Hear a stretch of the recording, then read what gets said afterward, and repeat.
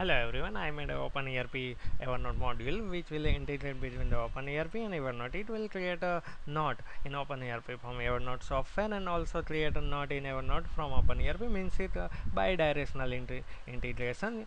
I made a simple note in a customer model. So go to in cell, click on any customer, click on edit button, and here you can see your Evernote.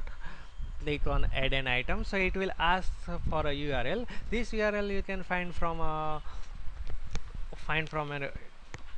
Evernote software. Now go to Evernote software, click on file, create a new note for a customer, give a title like title 1, and give a description like DCE, and now click on right click on your Evernote it and click on copy not link, so it will give a URL. Now go to in OpenERP, paste your URL and give a tab, and it will fetch its data from Evernote database. Here you can see your Evernote title, description and date, same like you can create a note in Evernote. Now go to the project, click on a task, create a new task. Here task summary will be the Evernote title and description will be the Evernote description.